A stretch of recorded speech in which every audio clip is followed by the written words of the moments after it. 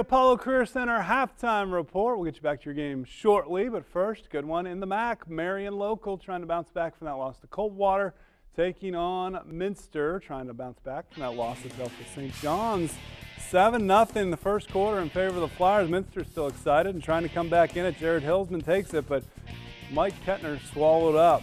How about Dwayne Ligers getting it to Matt Rethman?